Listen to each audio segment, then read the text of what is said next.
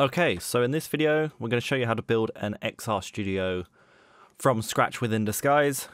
We're using R23 today, but this should work as far back as R20, minus a couple of the extra mapping and features. So, okay, start off with, this is the default project, so we'll get rid of our projector and projector surfaces.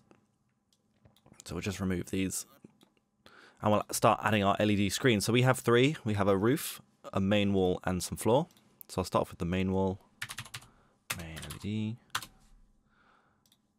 go our roof LED, and our floor LED. Okay, so our main LED is 8 by 4 and 1.9 pixel pitch. So I'm just going to type in the millimeters, so 8,000 divided by the pixel pitch. The same for the next one, which is 1.9 pixel pitch. Our roof LED is 4 by 5, and this is 4.8 pixel pitch. So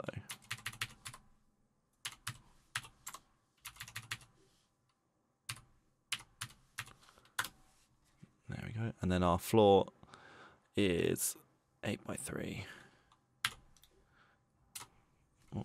8 by 3.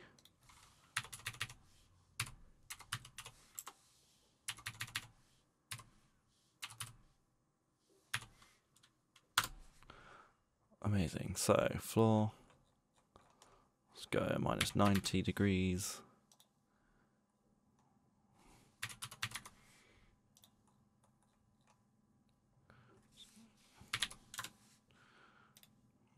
Now our main LED, I'm going to raise this up to 2 meters, get it on the floor. And our roof LED, oh, I've done that in the wrong dimension, so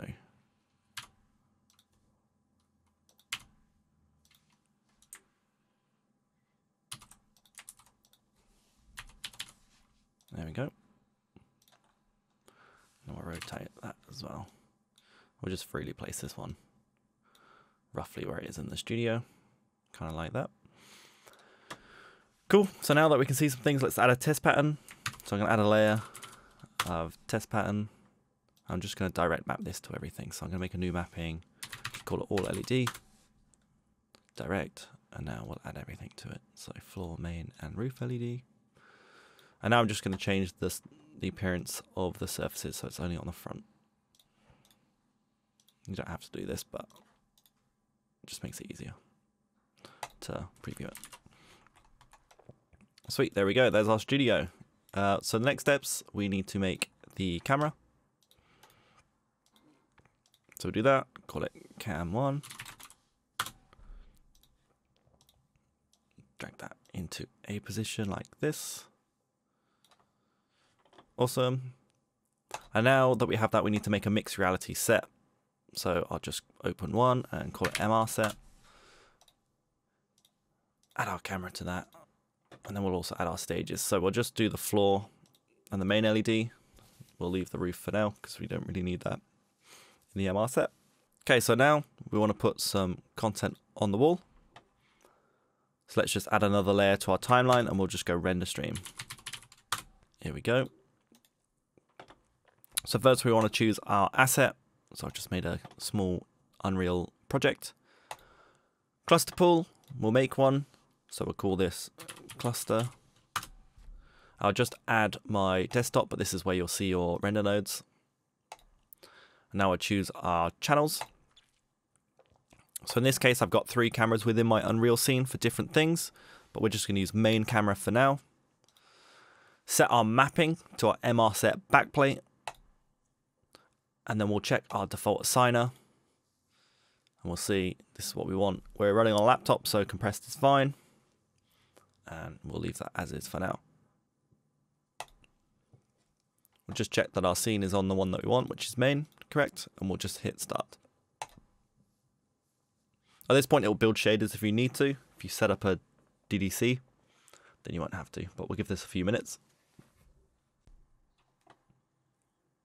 Okay, so we're still building some shaders, but we got visuals as well. See it's warped on the wall. But from the camera's perspective, we're in the right spot, so we can freely move around this project and see. But we'll notice our little puck is floating. So we want to change the origin point of the scene. We want to move where the cameras are in Unreal Engine. And to do that, we go with under our MR set backplate under mappings in the channels. So right click that. And now we have to make a scene origin so we can move ourselves around. So we'll just open this and call our scene origin SO for now. Scene origin. And we can move our engine offsets and actual offsets. So we can move this around. This is the height. And we'll move our character forward. So now when we move the scene around, see, they're pretty close to being in the right spot. So we can see they are floating a little bit. So we might adjust some settings within Unreal Engine itself, but this is pretty close for now. So that was a pretty speedy overview of how to get content from Unreal Engine onto an XR stage inside Disguise. There'll be some follow-up tutorials on how to map outer frustrums to all of your LEDs.